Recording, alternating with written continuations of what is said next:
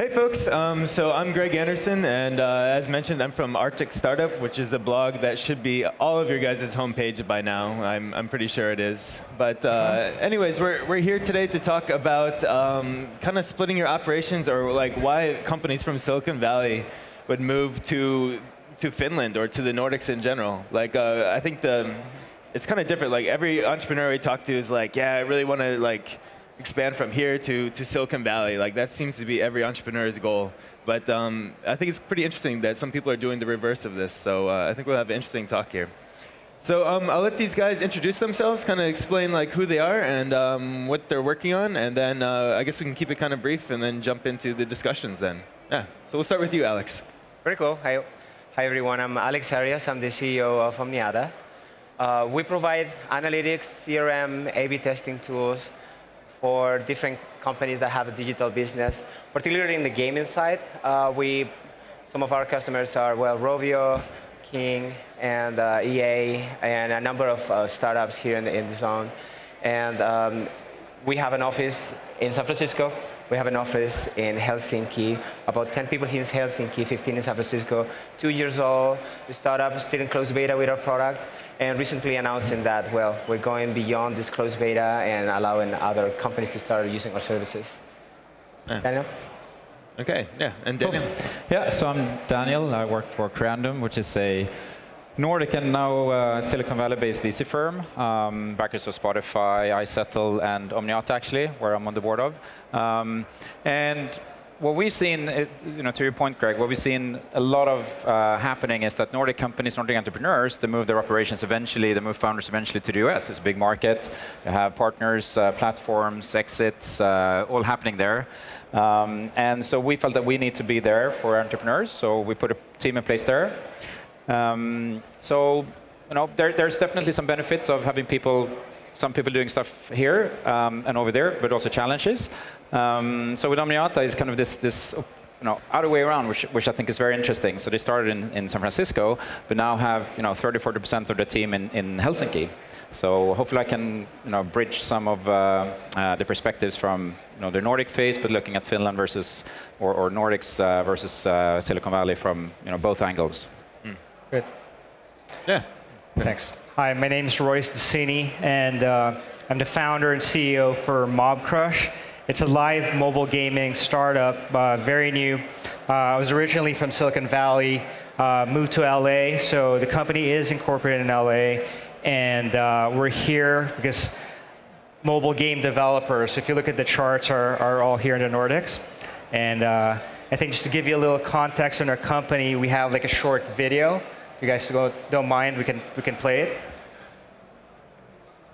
Let's hope they got that cue. So do we? Yeah, let's see if the video is going to play. Yep. Maybe we'll wait 2 seconds, I guess. But well, in the meantime, I guess you can explain Mob Crush just kind of briefly then, so. Yeah, so like I mentioned, it's a live mobile game streaming startup. So we enable mobile game players to stream their gameplay along with their video and audio, and then chat in real time around that gameplay and media. Okay. So something similar to Twitch then, basically. Twitch, yeah, we get compared to Twitch a lot, but it's a mobile-focused team. So our DNA is mobile. We're starting in mobile, and that's the reason why we're here, talking with mobile game developers in the region. And we think there's something in the waters here in the Nordics that a lot of the great mobile games and companies are based here. So super interested in building a relationship and even a presence here in the region. So like you mentioned, Daniel, we're the opposite of it's Silicon Valley, US-based company that's moving over and having a presence in this region. Yeah. So if it was very much about the customers or the leading companies in the mobile game space that made you sort of focus here. Exactly. Okay. Exactly. And we have a common friend that introduced me to the region. It's that if you look at the space for mobile gaming, like I said, the chart toppers in the space are mostly Nordic-based game developers. Okay. And you feel like you couldn't hit them properly from from San Francisco or something? Like you couldn't, like why move all your operations here then? Why couldn't you just do a few Skype calls once a week, wake up early or something like that? I think my perspective on that, so it's, like I said, we're a fairly young company. The game developers we've talked to so far from the Nordics have a US presence. But most of the people that they have staffed, say in the San Francisco office, would be the general manager for the US operations. But bulk of the team that are creating the actual games are based here.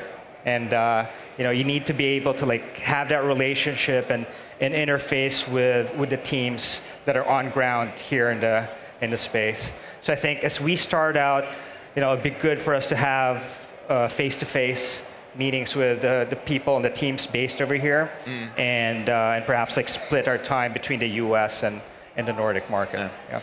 Alex, that sounds really similar to what we were talking about earlier, where these Nordic gaming giants, or European gaming giants in general, they don't want to feel like second-class citizens to the Valley or something like that. Is that right? So I was hoping you could kind of explain the story of Omniata, how you guys broke off from the gaming scene here. You guys were a part of Digital Chocolate, I guess working with Ilkka Pananen and those guys going to Supercell. But what's the story behind the company, and how did you decide to split it between here and there? No, that's a great question. I think it's been a lot of fun, all this journey. The journey of Omniata really explains a lot about the product and the problem that we're trying to solve. I'm originally from Chile. I moved to Finland. I lived here for about a year in 2008, 2009. This was the time where Digital Chocolate, we started building all this. We were the company providing analytics and CRM to our iPhone games and to our Facebook games by then. And really, for me, what I was amazed during the time that I lived here is the quality of the talent here. It's really in the values, about the long-term thinking, about the execution, about building trust also. So really, it creates, for me, the best products I've ever seen have come from, and the gaming industry have come from Finland. And that was incredibly clear by then. So it's really no surprise that same people that was being part of that company at that time have now spread out into other companies on the game industry, making a big impact, because it takes years. It takes years to get this level of knowledge and how to execute properly on the video game side. So my team actually comes from that area. Kara is running our offices in Helsinki. You are our lead engineer, also from Helsinki, and most of the talent has coming from that time that we are united together, trying to solve a problem that we have been iterating over years, trying to solve over and over again. And eventually, only then you solve the hard problems. Hard problems take time and take focus, and I think that's part of the values that you see on the Nordics that I'm amazed with, and that's why I couldn't wait when after we started the company in San Francisco. I knew that I wanted to start the office in Finland, both to support one of our early customers that were based in the Nordics, and secondly, because the kind of talent that you get here is unparalleled on the execution side. You combine that with all the big dreams and the power of taking a good product and distribute it globally that you have in San Francisco and the Silicon Valley, then you have a winner. Then you have the best product capable of changing people's life at a bigger scale. And that's what I think there's a lot of synergy of what could happen between the Nordics and the US, and combining those two is something that we've been trying to build ourselves, and I think it has worked really well. Yeah. Go ahead. So, I mean, what we see a lot when the Nordic companies move to the US is there's a lot of challenges with that. Operationally, you have the time zone differences. We often advise the companies to at least have some of the leading people, founders preferably, moving there. It's still the culture when you're so far away, because it's so hard to create a company in the early days in two locations. So could you share some of your experiences there, given that you had an experience from living here? Both challenges that you might have had, but also if you hadn't had the network, if you hadn't had a connection to Finland before, would have been as easy for you, or did it make a big impact? Yeah, I have to say in our case was much easier because we have the connection and the people. Yeah. Really, Kara will have to speak how hard or easy it was to set things up here in Helsinki. But from our perspective, actually, what I saw from a legal standpoint, it was minutes. It was so efficient, ridiculously efficient to start a company here. But what you need to have is the people that want to jump the boat and say, I'm OK leaving my cozy job and going for a new startup. That, for me, I think was the hardest part than actually creating the company. Yeah. In the Silicon Valley, it's a little bit the opposite. People do try new opportunities. They are OK of going from one job to another. You see that more often, but here it's in the culture that maybe you feel a little bit more comfortable on what you're doing now, and just trying to get that energy and convince people and tell them, look, there's something beyond what you're doing today that you could be doing now and start a new company. Yes, it's a little bit scary, but I think that I have seen that change of mindset in the last few years in Finland. That's why, I mean, Slush has become what it is today. But I think it was really straightforward once you have the right people that wants to be part of it. So Alex, you would say like one thing that I heard from what you said is the people here are a little bit more loyal to the company that they join as opposed to. So we tend to see that a lot back in the States, right? Like I said, like people hopping from one company to the next. And I think what other differences have you been able to see to compare and contrast, the ecosystem in Silicon Valley and here? Like I said, like we're a fairly new company and fairly new to this market. We'd love to get your perspective, like having been in both markets operating. Yeah, what you're mentioning about job hopping, it's a true challenge. What I have seen, there's incredible talent there in San Francisco that wants to make an impact fast, a big impact, and they want to learn too. But for them, the rewards are in the scope of a year. Max 2 years. That's the time they want to invest to get a result, right? And there are only certain challenges that you can solve within that time scope. So it reduces a little bit the kind of things that you can do, but I think it's perfectly fine to have people trying to optimize within that time frame, and you have to deal with that. You have to acknowledge that that is the case. When you bring in people, they expect to create an impact between 1 to 2 years, and they want to move on to something else. And once you are past that and you realize that that's the case, you deal with it, and actually you want to optimize for bringing that excellent marketing people, sales people, product managers that come from great experience from other companies, make an impact, and then they will go. It's a natural way. That's how you do things in the Silicon Valley.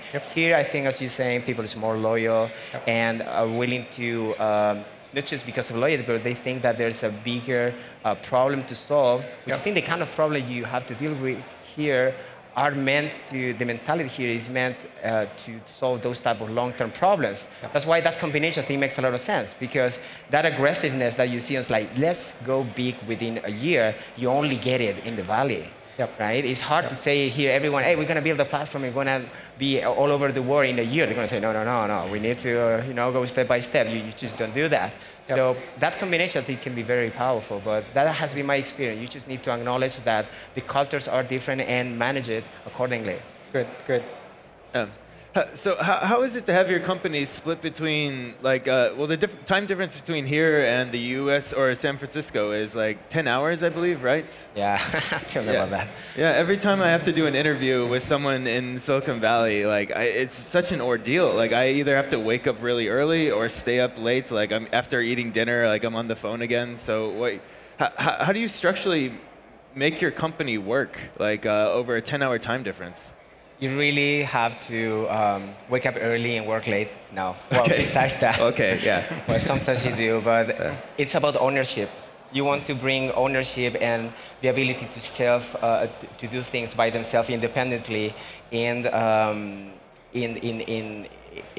Nordics and in this time zone, right? So as long as you have brought the right leadership that can make decisions independently, and you have select what are the areas that they can make decisions by themselves. They don't have dependencies on this side. You want to try to cut those dependencies as much as possible. Yeah. And then synchronize. You just need to be effective on the communication. Again, our team, Kara particularly, has put a very robust framework where that communication happens. For instance, we have an end-of-day email, which means that whatever we did in one end of the world gets instantly communicated to the next day. So when you start, then you know what happened there. And actually, this working in tandem can be used as an advantage. Imagine you go to sleep, wake up the next day, and things get done. And then you take it from there, you send it over to the other side of the world, things get done then again. Yeah. You work at 2x speed, as opposed to being that a barrier, so like, oh, I can't move forward because I haven't talked to those guys. Yeah. I think that if you are smart enough on how you can create a framework, it can become a huge advantage. But yeah, synchronizations and working late sometimes it's needed, but I think that as part of a global business. Yeah, yeah. And I think to really get there, you need to really avoid trying to, the risk that you're building two separate cultures, two separate companies. So it's really important to get the sense of, common goal, building a common culture, so that you have the trust and, even credibility. Sort of if I leave this, someone else will take over and perform and deliver. I think that's super important. And that you have to invest in. That can be, people are moving back and forth, traveling a lot, taking the time to really create that. And I think that's true for either direction. So. Yeah. And maybe just. Okay. Oh, the video. Well, one thing I wanted to ask about, like, you're evaluating companies every day. Like looking at a bunch of companies that have scaled up to where they're in San Francisco or in Silicon Valley, and then also here as well. Have you seen like big disparities in culture, and is that like a bad sign to you?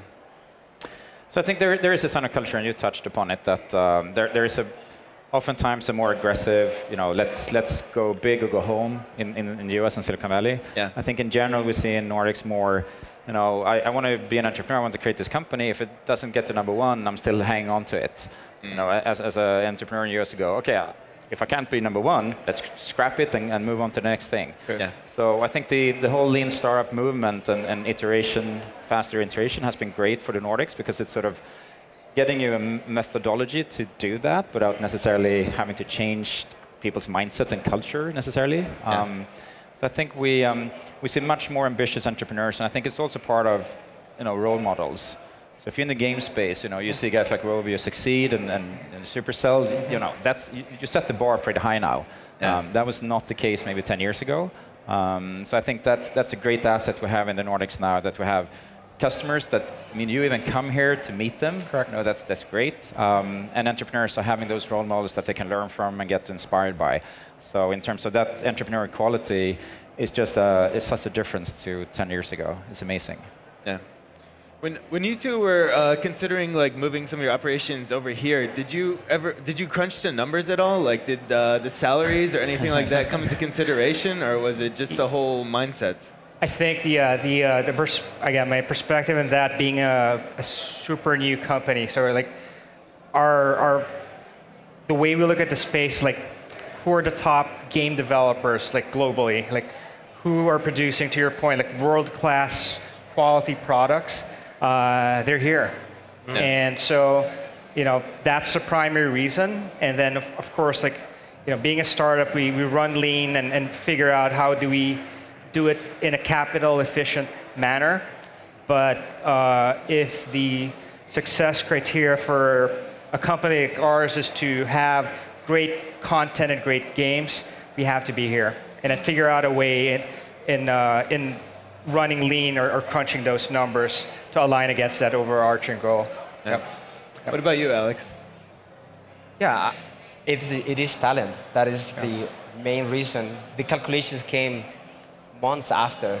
Actually, it was after the fact. What is the cost of running a company here? What is the legal overhead? And it ended up being also a pretty happy calculations in the end. There are even incentives on the, came as a surprise to me, but even on the taxing, on tax is positive for us to be generating revenues locally here and paying taxes here in Finland. Yeah. The corporate tax is actually lower than what you have in the US. So eventually, it's a win-win. You have the best talent. It's slightly cheaper. I mean, the market there is really overheated also too in regards to talent. Yeah. But I think that what matters the most, you wouldn't mind to pay the premium, but again, that expertise of having people that has been solving these hard problems, that have been building this product for 10 years.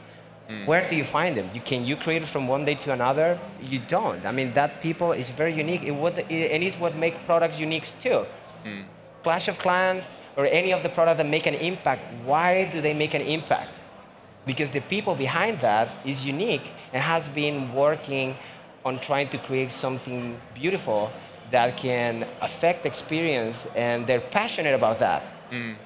That is the reason you get a product make an impact, and it all boils down to people. Companies are just an arbitrary arrangement of people, and that is all what's valuable in the end. So that is the only reason why, or pretty much the only reason why you want to hire and bring people aboard, particularly here in Helsinki. Yeah.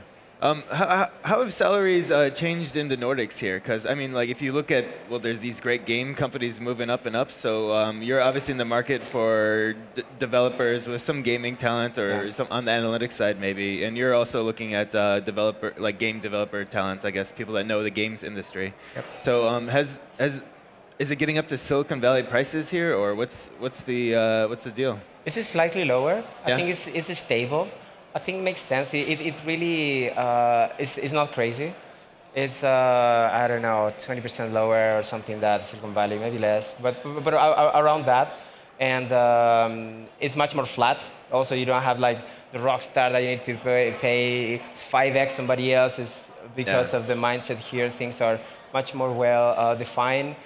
We didn't really have any problem with that. People acknowledge and understand that because of their role, there's an associated price tag with their experience and what they provide. They expect that. They don't expect less than that. We don't expect outrageous money beyond that. Not at all, actually. It's very reasonable. They understand that they're part of something great and they have a role to play. It's much less individualistic in a sense that you want to negotiate your own salary and try to get most of that. They really want to be part of a team, and I think that's something tremendously valuable because it creates a synergy of people being towards a common objective as opposed to having these individual players that want to score by themselves and get all the limelight. That is something that really amazed me on how people here is really working together towards that common objective, and that's part of the culture and the values that I think is tremendously valuable. I think of course, salaries might be driven up if you have many companies looking for the same talent. But I think the challenge is maybe more so in the Nordics that it's still a limited ecosystem. So there might be specific roles which are very, very hard to find people at all, even how much you pay. Yeah, true. You don't find the same caliber of, say, outside games, I would say. Product people that have built consumer services to the extent that they've done in Silicon Valley. You can't hardly find them. It doesn't matter sort of how much you're willing to pay up necessarily. So that is, of course, the scaling. How do you build a company where you need maybe 50 and 100 and even more that? The best people in many areas are in Silicon Valley. Yes, you need to pay up, but at least maybe you have a shot of getting them. And that's a challenge for many Nordic companies that eventually forces them maybe to move their operations elsewhere. Just one comment on that. I think that is also important. I think that because people, on the salary side, what really matters is the position, what they're going to do. People choose what they really believe on. So they want to work in a project that is rewarding. They can get opportunities. It's not just the money that's going to make you happy. It's you want that to be fair according to what you're doing, but really you want to work in a project where you can really add value, which means that the right resources will be put on the right positions because you know that that person is there because they want to make an impact and they care about that. If you put incentives only on the monetary side, then you end up with this race for just salaries that we have seen, and Silicon Valley is a little bit like that. And that doesn't mean that the resources are adequately distributed to the right position. That makes sense? Yes, it does. And I think, how much time do we have? I have a question for Daniel, actually. From an investor perspective, you're now straddling both markets, right? Here and having a presence in the US, like, are you seeing, it's what we've seen so far is like Nordic-based companies moving to that side of the world. How much of a trend is it that you see going the other way, kind of like us? Not so much. I mean, there was a time maybe 10 years ago when there were some telecom players that were kind of important in this region. Yep. That's no longer the case. So at that time, there were some movements. But I think game has sort of emerged as clearly an area where the Nordics are leading, even on a global basis. Yep. We see it to some extent in music. Spotify, of course, coming out of there. There's some other interesting activities. But it's not a trend. So there's still sort of this hidden gem, if you like, for the local community or access to great tech people. Yes. But then setting up operations in the US where you have more the commercial savviness and that stuff. So so far, in games specifically, yes, there's now studios being set up. EA, I think, set up a studio here. So they're all trying to get into the same talent base. But in most industries, it's not the case. Got it. So we still have some work to do there. Good. Thanks for sharing that. No worries. Great. Yeah. Well, thanks, guys. I think we're running out of time, but we might have enough time to play your video, like where we're doing that. So let's see if we can get that loaded up this time. Come on, big money. All right. I feel like I'm in.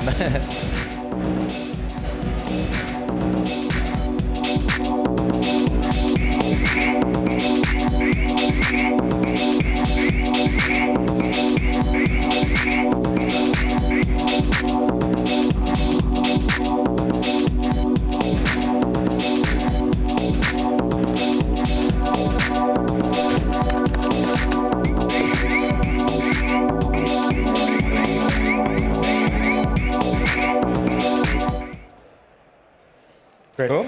Yep. Yeah, a few titles we recognize. I see why you moved up here. So, Thank you. Thanks again, guys. Yeah. Cheers. Thank you. Great. Thank you.